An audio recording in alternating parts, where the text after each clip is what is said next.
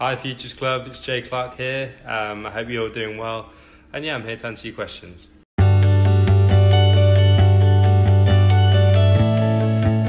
Absolutely unbelievable. Everybody, grows up watching him.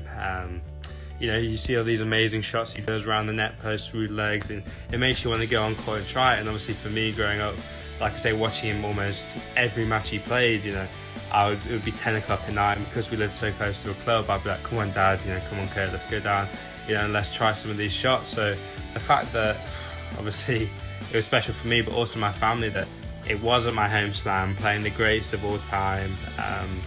It was one of the best moments of my life.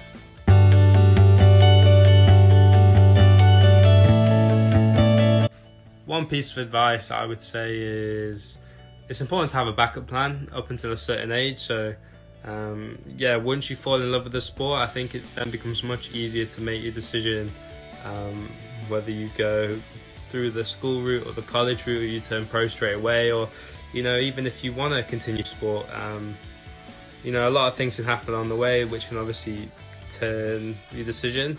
And so I think it's important not to put all your eggs in one basket, because there is only a select few, and just being a very good player doesn't always mean you're going to make it. There's obviously a lot of factors that go into that.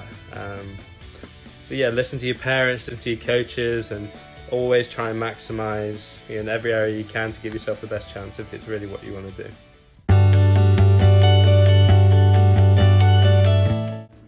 I would say my idol growing up was Rafa Nadal. I loved how fast and how aggressive he was. He ran for every ball, and that's something that me personally I've been taught to do at such a young age.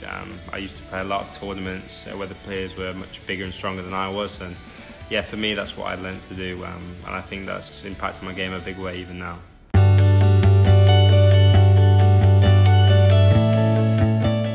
For me, and I think any top level sports person, it doesn't matter what sport or anything like that you play, it's important to be healthy, almost 52 weeks a year if you can, to maximise the weeks you're actually playing the events, and also the weeks you're training to make constant gains and not have setbacks.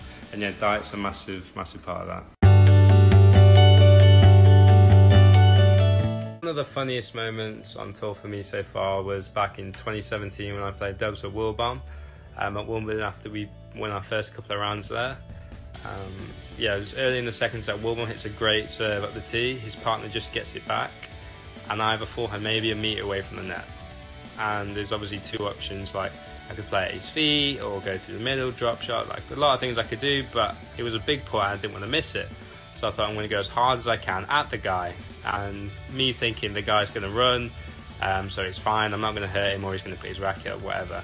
But the other guy was thinking, oh, he's not going to go at me, so I don't need to move. So basically I hit it as hard as physically possible, and it hurt the guy pretty badly, and he was laying on the floor for about 6 minutes. And at the end of the match he was like, don't worry mate, I've already got 2 kids, I don't need any more.